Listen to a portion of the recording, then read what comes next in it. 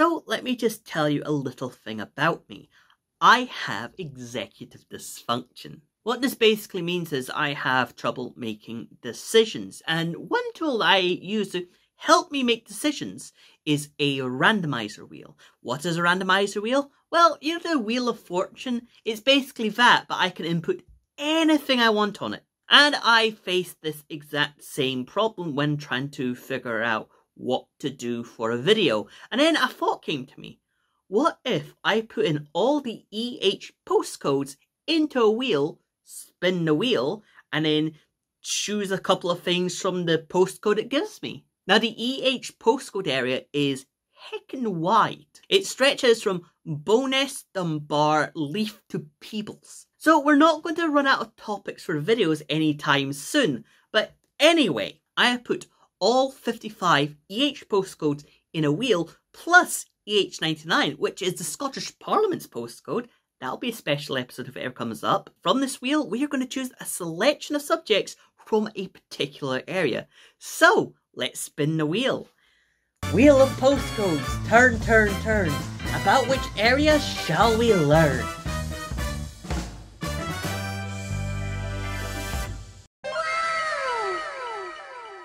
525,600 postcodes. Actually, to be quite frank, it's more like 56.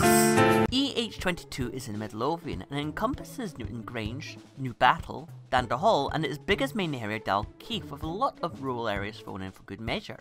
Straight down the middle, you have the River Esk and the Borders Railway running between Edinburgh and Tweed Bank with 3 stations, Shaw Fair, Eskbank, and Newton Grange within the postcode. Part of the postcode boundary seems to go through Midlothian Community Hospital just down here, and its most northern boundary seems to touch Fort Kinnaird. But enough about geography. I'm not Paul Barbado, and if I was, I'd likely be better off than I am now, so let's just stick with what I'm good at: obscure history. So you're likely familiar with Dalkeith Country Park, and if you're not, it's a country park in Dalkeith, and a very good one at that. It, like many country parks, used to be a country estate, hence the big mansion on the grounds. We're going to talk about this mansion in a moment because that mansion ate a castle. This is Dalkeith House, and up until the 1920s it was the seat of the Buccleuch family. But that is not where this story starts because, as I've already said, it used to be a castle. So Dalkeith Castle appears in the 1100s as a castle belonging to Clan Graham, but in 1342 it got passed on to Clan Douglas. In 1458, James Douglas, 4th Lord Dalkeith, married James I's daughter Joan and became the 1st Earl of Morton. The castle was added to in the 15th century, forming an L plan with a curtained wall. It became involved in the rough wooing when the English attacked the castle in 1548. James Douglas, 4th Earl Morton, was captured by the English while defending Dalkeith Castle against them and was taken to England as a hostage, being released in 1550. I think I've said this before, but we romanticise castles in the period when castles were relevant a lot. But when it comes down to it, it feels more like a war zone in some third world country. Replace castle with compound and earl with warlord, and all of a sudden it doesn't seem too romantic. It sounds like the kind of place you'd find war correspondents in full body armour, if you know what I'm saying. Anyway, James Douglas became Lord Chancellor and was later involved in the mob that burst into Holyrood to murder David Rizzo. I've spoken about Rizzo in another video, but Rizzo was suspected of having an affair with and impregnating Queen Mary, but there were also suggestions that Darnley, who ordered the murder, was also having an affair with Rizzo. I mean, by all accounts, Mary and Darnley weren't really into each other, so I guess they shared a third. Note to all unicorn hunters, however, if you're looking for a third to save your marriage, it might end up in that third being murdered. Talk over your feelings. Stop trying to save your marriage by looking for bisexual polygirls on Tinder. Polyamory isn't easy. Anyway, moving away from the lore of people who died over 400 years before I was born, Morton was arrested in 1580, having been accused of complicity in Lord Darnley's murder in 1567. He was later executed in 1581. The Douglas family sold Dalkeith Palace to Francis, 2nd Earl of Buccleuch, in 1642, and in 1692 we get our first depiction of the castle. Now I know this page is titled Glam's Castle, but believe it or not, it was found that this image for some reason was mislabeled and it was in fact Dalkeith Castle. So let's have a talk about it, shall we? We can see what was obviously the original part of the castle, this L-shaped building back here, but we also see the gatehouse and the courtyards it contained, and I'm going to be quite frank, I prefer this. Look at the current Dalkeith house. It just looks like a generic rich man's house. Sure, it'll be full of history, but just look at this. This is a work of art, but this is bullshit. Anyway, this drawing was done in the 1690s, and to be very frank with you, it showed a castle living on borrowed time.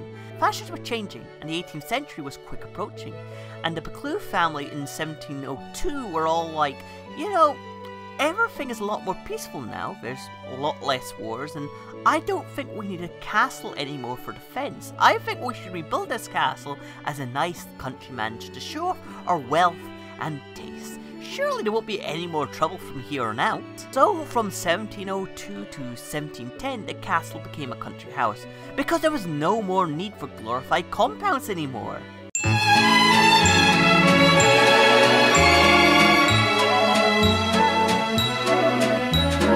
So that is how Dalkeith lost the castle, and frankly it would look much cooler than this house. But here's the thing. There are apparently still parts of the castle still remaining. You see, they didn't just demolish the castle and build a house. They seem to have subsumed the castle into the fabric of the building, meaning the western wall of the house was actually part of the wall of the castle. So yeah, think about that when you visit Dalkeith Country Park. So Dalkeith was reconnected to the rail network in 2015 with the opening of the new S-Bank station, but that station is 22 minutes walk from the town centre. There used to be a station that was much closer, I've covered in an earlier video, but there used to be a railway that straight up just went through the town. For evidence of this, we need to consult the 1852 OS plan of Dalkeith. From the station it went east through the town, then northeast over what would probably have either been a bridge or a raised platform, and then back east again towards Smeaton Junction. The line also served several industries like coal depots and iron foundries, but it brought the railway closer to the town centre than the actual station. Today, literally nothing I have found exists of the railway. Seriously, the whole railway is built over so much that traces of this specific railway have just completely disappeared. It's actually quite rare that railways disappear like this from the landscape, and it takes a big change in the urban layout to do that. Even the stretch of line between Davidson's Mains and Barton has that one railway bridge. Anyway, what hasn't totally disappeared was the successor, which we can see on a map made 40 years after this one. It starts off just north of today's S-Bank station and heads generally northeast, meeting the previous line's route near Musselburgh Road.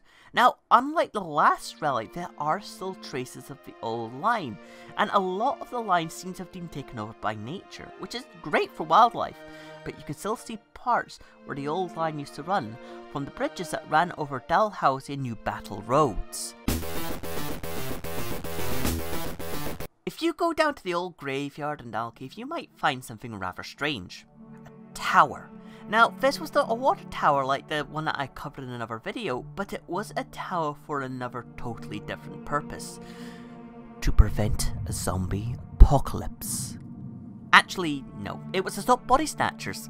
So in the 1820s when this was built, body snatching was all the rage because the university needed bodies to dissect and nobody was particularly willing to give over a body for science for very cultural, religious reasons. The university needed bodies, but only people condemned to death were given up for dissection, but only 56 people were executed every year, whereas 2,000 bodies were needed to be dissected. This is where organised crime got involved.